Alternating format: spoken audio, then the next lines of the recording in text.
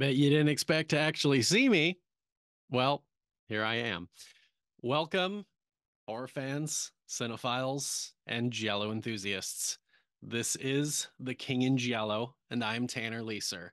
And, I owe it. This is the 1960s recap. This video will be a recap for the places in the GialliTally, the final standings. I will talk about some of my favorite actors, favorite writers, composers, directors from the 60s, only looking at the 60s, mind you. And then I will give you my top 10 favorites for the 60s. Keep in mind, I may recognize that some movies are better for the genre as far as what the fuck? I may recognize that some movies are better for the genre, but these are my personal top 10 favorites.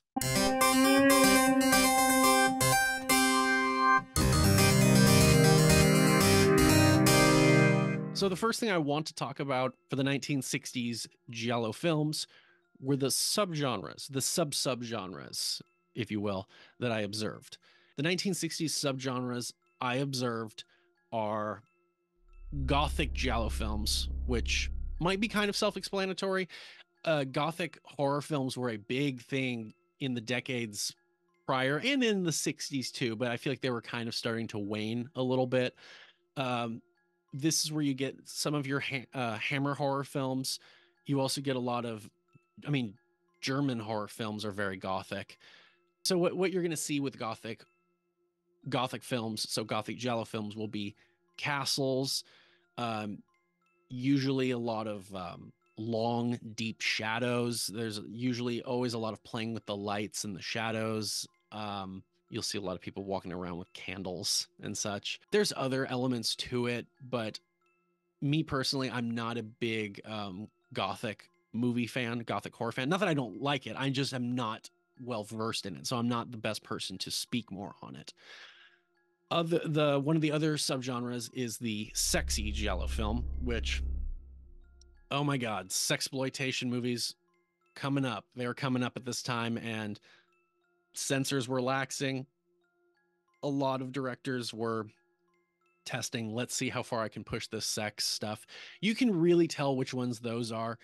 In the 60s, honestly, the nudity and sexual themes are more laxed than in the 70s and the 80s with Giallo films. But your sexy Giallo movies are going to be kind of the Umberto Lenzi movies, really, as far as the 60s, like the big names. The next subgenre, I just call this the Les Diaboliques-esque movies. Pretty much most of the Giallo films that Ernesto Gastaldi wrote were heavily inspired by Les Diaboliques, the French film. I don't know how much I've talked about it on the channel that is publicly seen. I talk about this a good deal in my viewings, which are on Patreon. I am not a big fan of movies doing the Les Diaboliques thing. The reason for that is there's a couple of reasons. The main one is Les Diaboliques was the first movie of that type that I saw that I can think of. And I think that movie did it the best. I think there's a reason why that film is a classic.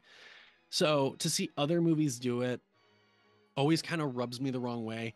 And I feel that mostly all of those movies never can stand up to that French film. They can do their best. They can do their own things. And there are a few Giallo movies that do the Les Diaboliques-esque type lean that I do like. But they're also kind of hard to rewatch. Like, again, you watch that original film, you can kind of see all the moving parts in terms of the conspiracy. In some of the Giallo films, they're just not as well written. They don't hold up as well on subsequent viewings. It's mostly that first viewing, trying to figure out what is happening. And that's kind of my take. Is I've always been more into the murder mystery type Giallo films than some other ones, but these ones are really, and if you're not really too familiar with what I'm saying, what I'm setting up with being like Les Diaboliques, the movies where you're following a protagonist and their sense of what is actually happening, what is real, is kind of wavering. Maybe they saw something, and when they try to tell someone else, the other person doesn't see what they were trying to say, and now that person is being gaslit. A lot of the times, the character is taking pills or something of that equivalent, or they have a history in their family of family members kind of losing their mind, and so they're wondering if maybe I'm just going crazy and none of the shit is really happening. Only so many movies can really pull it off well, because I think every movie it's basically like, no, it's really happening. It really is a conspiracy. And so not many movies do it well where I actually think maybe this person is batshit crazy. The next subgenre for the 1960s I observed are what I call the naughty elites. I talk about this a little bit in the Forgotten Giallo films in a previous episode. It was more late 60s, but it was all your characters are rich people, and they all have this warped sense of life of what they should be doing. That it seems like they're all bored in life. Mostly it's like men cheating on their wives, women cheating on their husbands. There's deception, there's betrayals, there's greed. It's almost like elite people who are so out of touch with other things. Everything else is just mundane to them, and they have to try and find their own ways to have fun and find meaning. And they have a very broken sense of what that meaning is. Some of the movies are really fun. Next subgenre again are the krimi Giallo films. Krimi films were very popular in this decade from Germany. A lot of these Giallo films at this time, and even going into the 70s, were co-productions with West Germany. And a lot of the times, those German producers either wanted krimi elements or they wanted the film to be advertised as a krimi. And so some movies like Bird with the Crystal Plumage has some elements. Mostly that movie was just a result of the producers wanting it to be advertised as a krimi film so it would get a wider exposure, more people, more asses in seats. For me, what makes a movie a krimi giallo, again, I'm not a knowledgeable fan, I should say, of krimi films, even though I ought to be. Anyways, I'm not knowledgeable of the genre in terms of watching it and like what you can glean from it. Like I what I know about krimi is what I've researched, what I've read, which is not the same thing as really grasping it. So the krimi giallo are going to be more dealing with seedy underbellies of society. The protagonist is either venturing into that area of society. They are very much unfamiliar with the setting they are entering. Sometimes the protagonist has a criminal backstory. Sometimes they're just morally gray characters. Usually, you're dealing with elements of crime. You're dealing with elements of yes.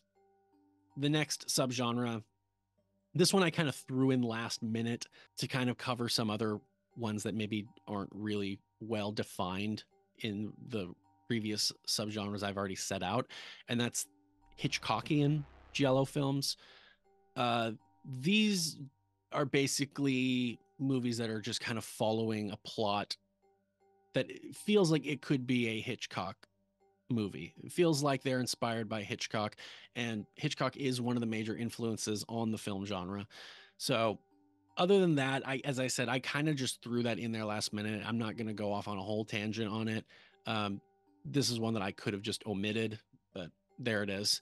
One that I don't have in here, but I'm thinking about it, are the polizieschi giallo films. Those are more of a, I guess they are more starting in late 60s, but you do see more of those in the 70s. Those are where you are following it's similar to the krimi giallos, but these ones you're like definitely following a cop. Usually, you're usually following a cop, trying to solve the murder. Usually, they are murders, naked violence. It's available in a box set of Fernando de Leo that are all polizieschi. So obviously, that movie is seen as polizieschi for those genre fans. The Suspicious Death of a Minor by Sergio Martino, that is a polizieschi giallo, although that is later, so I can't really talk about that right now. Anyways, yeah, Last one, and this is the definite subgenre for Giallo films in general, and the 60s are the psychological thriller Giallo films. This kind of bleeds over into the Les Diaboliques-esque ones, sometimes gothic. This one you'll get bleed over. It's the same kind of deal that I mentioned in the Les Diaboliques-esque, where the character is usually thinking they're going insane.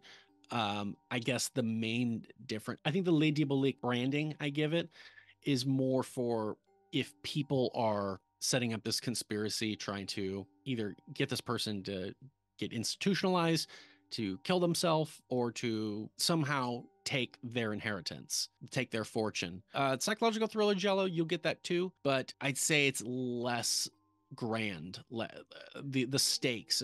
Sometimes it's literally just someone going crazy. There's a lot. As I've said, they cross over a lot. They overlap a lot. Anyways, let's move on.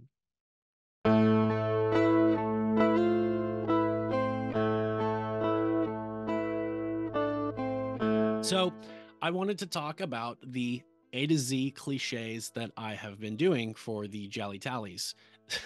So I went back to all my notes. I have some information here on the A to Z tallies. I hope this is interesting. The lowest score for the A to Z cliches was 12 out of 26, and it was the telephone. I don't really have a whole lot to say on that. It's the short is like 23 minutes, and I say in the viewing for it that, hell, if this movie was an hour and a half, it probably would have like been the top dog in terms of cliche points. It was doing everything right in that short amount of time. The highest score for the A to Z cliches for the 1960s received 19 out of 26, and it was So Sweet, So Perverse. That surprised me. The mean score for this, the average, if you will, across all the movies was about 15.7. So round that up, was about 16 AZ cliches observed. The most common A to Z cliches that were observed, I basically always give the movie F is for fashion as long as there is something to justify it. Usually it's just the way someone is dressed, and in these movies, people are dressed pretty damn nice.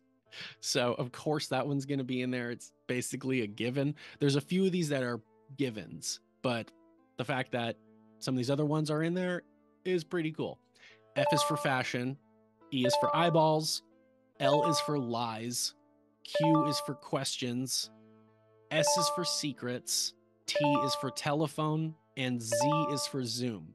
Those cliches were seen in all 10 films I talked about for the 1960s. The least common A to Z cliches observed were C is for children, J is for J and B, and X is for xenophobia, were all only observed in 2 films.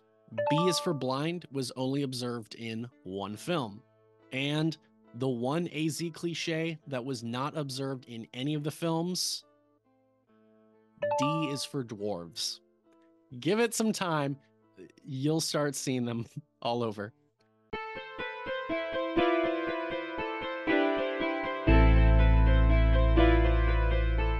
Okay, so now talking about the final standings for the GialliTally.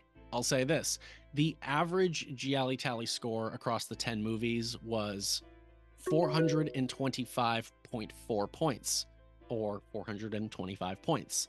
So these are the top 10 GialliTally movies. I will go from the one that was in last place all the way up to the one that was in first. So obviously in 10th is The Telephone, 1963. It had 12 out of 26 A to Z and 254 points total. The next one, number 9, The Possessed, 1965. 16 out of 26 AZ cliches observed, 328 points total. Number 8, Death Laid an Egg, 1968. 17 out of 26 AZ cliches, 372 points total. Number 7, Libido, 1965. 15 out of the 26 A to Z cliches, 407 points total. Number 6, Blood and Black Lace, 1964. 13 out of 26 A to Z cliches, 422 points total. Number 5, So Sweet, So Perverse, 1969. 19 out of 26 A to Z cliches, 425 points total. Number 4, The Girl Who Knew Too Much, 1963. 18 out of 26 A to Z cliches, 452 points total. Number 3, Orgasmo, 1969. 15 out of 26 AZ cliches, 484 points total. Number 2, Double Face, 1969. 15 out of 26 AZ cliches, 539 points total. And number 1 for the GialliTally scores was Perversion Story, 1969. 17 out of 26 AZ cliches, 571 points total.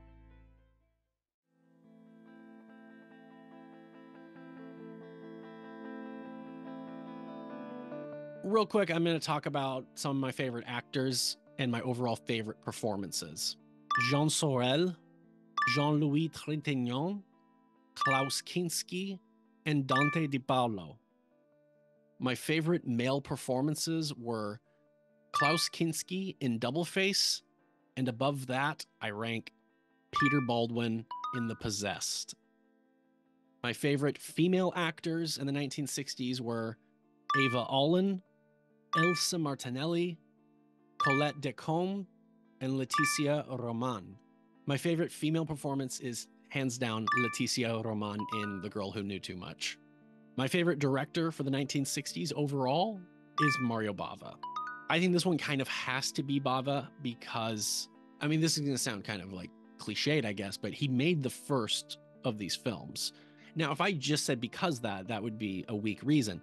The Girl Who Knew Too Much is actually a damn good movie. I mean, it's kind of corny, but for a Giallo, I think it's good. Blood and Blacklace was then also probably one of the most important Giallo films of this era. And also the telephone short is like, for me, I think that short is so goddamn good. That's my opinion. I think there really are no other contestants against Bava in the 60s except Umberto Lenzi.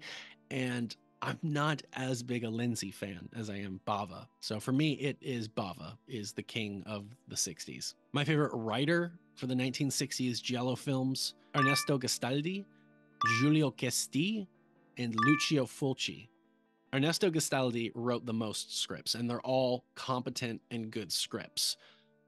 Giulio Questi wrote Death Laid an Egg and The Possessed, or at least he partially wrote those movies. So I give him a lot of credit. Those movies, I think, are some of the most original in Giallo in general. And then Lucio Fulci, I gotta say, Perversion Story is probably the best script of the 60s. Not saying that's my favorite movie. You'll find that out soon enough. But I do think overall that script is probably the most competent and well composed. My favorite script, I really like The Telephone. If you watch my viewing for it, I mentioned that it reads like a script I would have written if I was trying to put a Giallo up on the stage. It's totally something I would have written. I'll admit I wouldn't have written something as great, but it would definitely be in that vein. But the overall best script, in my opinion, in the 60s is Perversion Story. My favorite music for the 1960s. My favorite composer for the 60s is Ritz Ortolani. Again, there's not really much competition. My favorite score, though, it's kind of a toss-up between two movies, Libido and The Possessed. Likewise, my favorite piece of music is from Libido.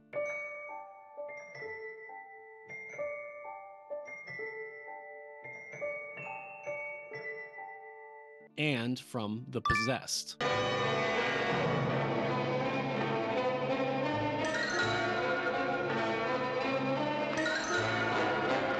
Okay, my favorite scene in the 1960s is between two movies. This scene from Blood and Blacklace.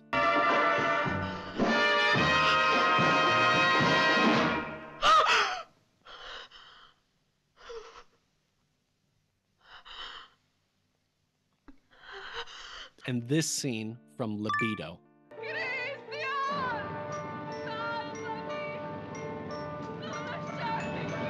My favorite ending or reveal is 3 movies, but third place is The Telephone.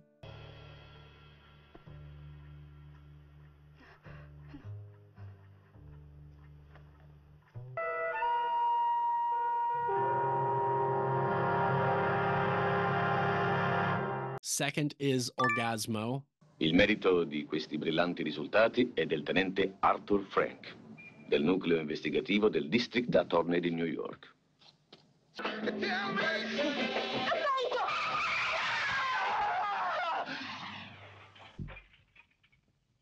And first is Perversion Story. This is Donald Grant coming to you from San Quentin Prison. I'm actually in the gas chamber of the prison. Monica. Monica.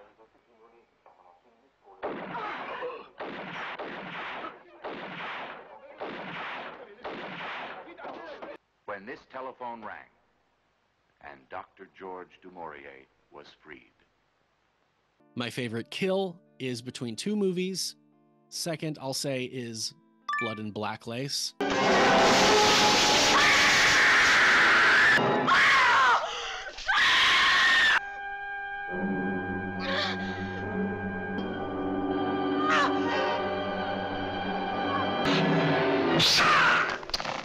And then this fucking kill from Orgasmo gets me every time.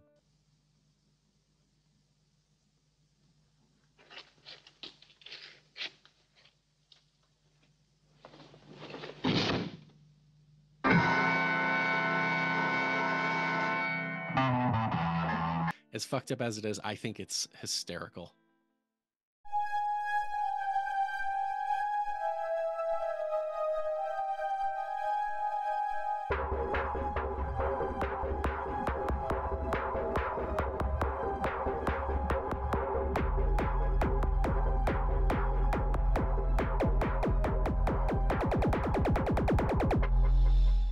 Okay, my top 10 Giallo films of the 1960s. Will we have the same top film? Will you be able to guess what mine is? In ascending order, I'll start with my least favorite. My least favorite Giallo film that I covered in the 1960s is So Sweet, So Perverse. I think I might have talked about this a little one. I'm just not a big fan of it. I've seen it a number of times for the channel. It's kind of a rough one to do because it's a Les Diaboliques type plot. I'm not crazy about it. Number 9, this might get me some flack, and I totally get that, but I'm gonna say The Girl Who Knew Too Much is my 9th favorite. I don't really know what else to say. I like the movie. I do like the movie. But keep that in mind. I do like these movies. I don't know. Maybe it's just because there's a lot of goofy elements that, for me, feel a little out of place. I mean, I like them too. It's just the movie almost kind of feels like it has an identity issue. But again, I still love it. I'm not saying it's a bad movie. Number 8, and if I didn't get flack for that last one, I might get flack for this one. As much as I've talked about it, my 8th favorite is Perversion Story. Again, how can I rank it as thus and say it's got like the best script? I don't know. I mean, I marvel at the script, but I'm not crazy also about just like Giallo movies that just throw sex at you and throw nudity at you. I don't really have any negative things to say about the movie, honestly. There's just movies that I like better. Number 7 is Double Face.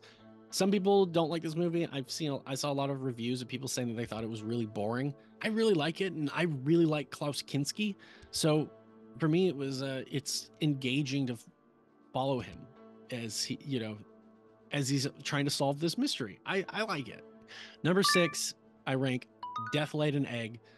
This is such an out there movie. This is one of the most original Giallo type movies in the canon from all the movies I've seen. It's like, yeah, no, that one is different. I have told friends they should check it out. Friends that I know are fans of the French New Wave and fans of Jean-Luc Godard. I saw a review. Someone had said that if Godard made a Giallo, it would be this film. And Giulio Questi is really, one of those kind of auteur directors, and so it just makes sense. I really like it. There's a lot about the movie that I wish was a little handled differently. Again, I just have certain tastes with these movies, certain things I want to see. So that's in a nutshell my opinion. But I love Jean-Louis Trintignant in this movie. I love Eva Olin in this movie. I think they have some of the best chemistry for, I shouldn't say a couple because they're not, but just for a pair, they have some of the best chemistry. And the scenes with them together, this is going to sound crazy, but they remind me of, this is like a Giallo version of Pierrot Le Fou. When I watch their scenes together, that's the movie that jumps out at me. Number 5 is Orgasmo. This is a really good movie. It has its moments of kind of feeling like it's dragging. It also gets kind of obnoxious that Carol Baker's character is just putting up with all this shit and doesn't acknowledge that these people are clearly taking advantage of her, and she like doesn't really do a lot in the way of stopping them or getting help. But she tries to at a few points, but not really hard enough, it seems. But all in all, I obviously I really like this movie. I feel it is a very well written script. I feel like the twists and turns are good. The ending is bonkers as hell, and not in like a far-fetched way. It's just like, wow, like I think the ending is so satisfying. It's unfortunate when a movie has a great ending and it doesn't live up to it. If a movie is just kind of whatever and it has a great ending, you remember the last thing you see more so than the first thing you see. So I think Orgasmo has like easily one of the greatest endings, especially in the 1960s. Number 4 from my favorite Giallo films for the 1960s is Libido. So I guess this is, how should I put this? This is something I need to talk about. I mentioned that I'm not a big fan of the movies that feel like they're kind of copying Le Diabolique. This is my favorite one that is. It's an Ernesto Gastaldi script, so it probably is. This is my favorite one. This one, I genuinely did not know what was going on or what direction it would go. They set it up that the character is kind of crazy and his father was crazy. This is very much where you get that bleed over into, it's kind of like Le Diabolique. It's kind of like it's a psychological thriller Giallo. There's little dashes of sexy Giallo in there. There's dashes of gothic. I mean, there's actually more for gothic. I mean, there's a lot of elements in there, like he's not sure if he's seeing the ghost of his father, the castle in general, or the estate, I should say. I don't know if it's actually really a castle, but it feels like one. It gives off the very similar vibes. Libido is a great film. Libido is I feel like is a movie that you could actually get someone to watch regardless of the fact that it is a Giallo film. That's how good that movie is. Number 3 for me, part of me wants to rank it higher, but I can't. It's just not a full-fledged film, is The Telephone. I really like this. I think there's a whole thing with storytelling in general, but it carries over more so into things like comedy and horror, is that if you got something to say, you got a story to tell, get in and get out. Don't waste our time, because you waste our time in any of those genres, it stops becoming funny. It stops becoming scary. The Telephone is just such a great script, such a great execution of the script. The fact that I didn't write it, I would still adapt it for the stage. It seems like if I was putting up a production of Wait Until Dark, I would want to open with a short of The Telephone for the audience. You could put them in like the same setting and just, swap out a few things, and it would be a nice pre-show. I think it's a great script. Again, I can't say that I wish it was longer, because I feel like it would lose its bite if it was longer. It stays just as long as it needs to, and it's very effective. Okay, 2 left. This is probably where I am going to get the most flack if I haven't gotten any. Even if I've already gotten some, I'm probably about to take some more. Keep in mind, the movie I'm going to rank second, I recognize is probably the best Giallo of the 1960s. It's just not my favorite. And that movie is Blood and Black Lace. I know. This is a great film. This is probably easily the greatest Giallo of the 1960s. It's one of the greatest horror movies of the 1960s. If you haven't seen this movie, this should be this should be near the top of your to-do list of your watch list for Giallo movies you need to watch if you haven't seen them yet. Blood and Black Lace is a great story. It's a great mystery. There's so many red herrings. This is Bava at his best. The things he sets up in this movie, he brings back in $5 for an August Moon and brings back again in Bay of Blood. It's just a great movie. There's not a lot of bad things I really could say about the movie. I just remember the first time I watched it, I think the first time I saw it, I might have felt a little underwhelmed, but like I say, a lot of that has to do with the first Giallo I saw was Deep Red, and most people consider that the best one. And so if you start with the best one and then you watch the other ones that are great, they just don't feel as on the level. There's been a lot of time now. I've seen way more movies. I can kind of easily amend that.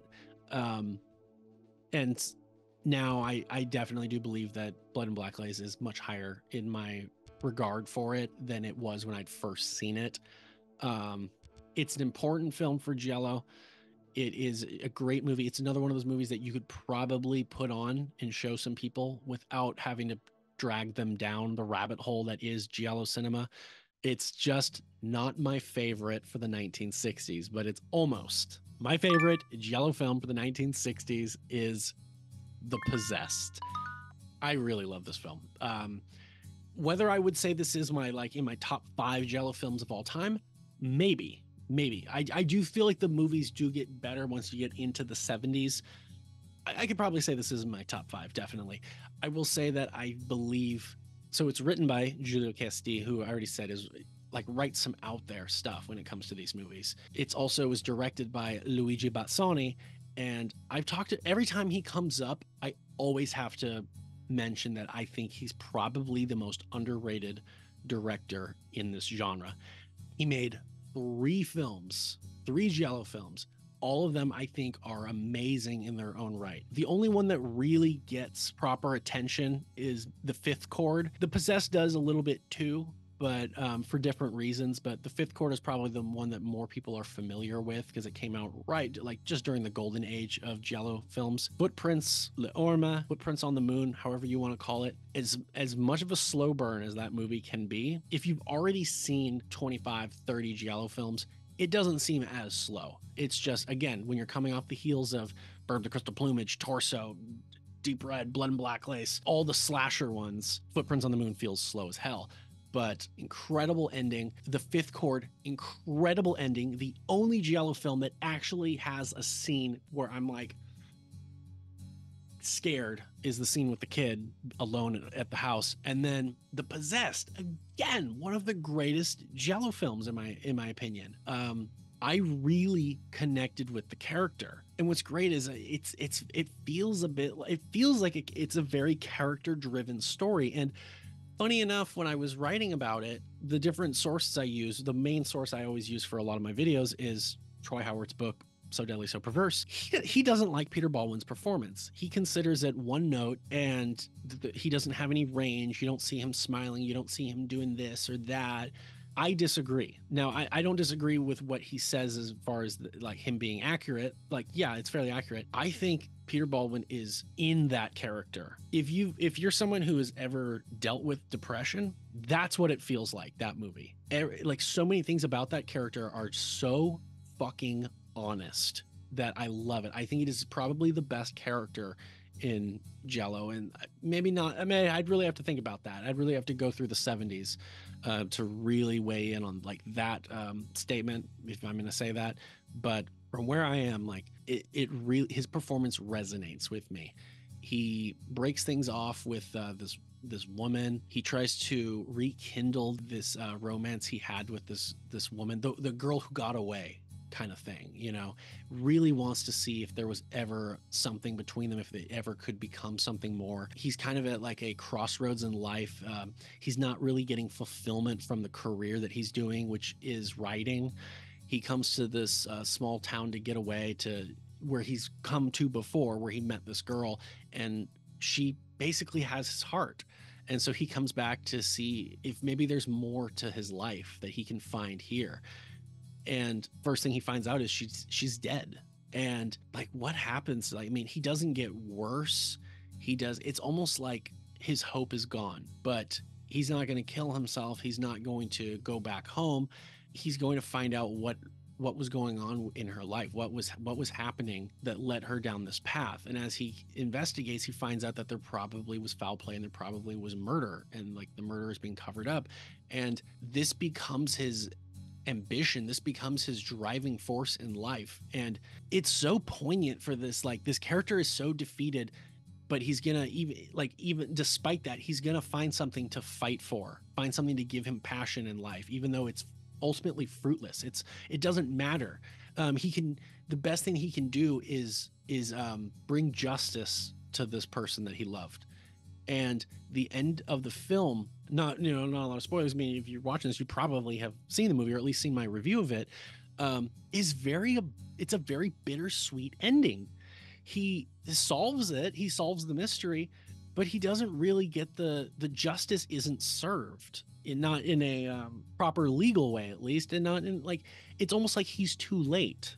And the last moment of the film, with him overlooking the lake and the divers going in trying to search for a body, and then him just picking up the pieces of his life and leaving, is so powerful. And to me, it's one of those movies that is kind of bleak, and the point is, that's life. Like, life is just like that sometimes. And what still resonates for me with this character is that, again, like, for the few days he was in town, or I think he was actually there longer. I think he was actually there a few weeks, because he becomes comatose at some point, or he's sick in bed. He found a new meaning in life, or I don't know if he found a new meaning in life, but his passion that was gone was substituted for this purpose. And you're not really sure if he's able to go back and carry on with his life with a newfound vigor for life or a newfound passion. It seems like that the potential is there, or maybe he's just going back and he's continuing in this state of his being. And again, that's just kind of depression, is that you can do a lot of stuff to fight it, but ultimately you're just going to be carrying this the rest of your life. The Possessed, I will say, yes, is my favorite Giallo film of the 1960s. I think it is stylistic as shit. I think it is gorgeous. Libido is a close second for the best use of black and white. The Possessed is just so goddamn good looking, and it looks great in black and white. It's like all the shadows, the snow, it's doing everything right. And I wish Bazzoni had made more Giallo films. It bothers me that we only get those three, and they're very different movies, which is amazing. It's not like they're all like Bava's movies can all be kind of similar, Argento's movies can all be kind of similar. Fulci's movies can kind of be similar. I'd say he actually has a little bit more range, somewhat. But yes, is this the best Giallo film of the 1960s? Maybe not, but it's up there. Again, this is just my favorite.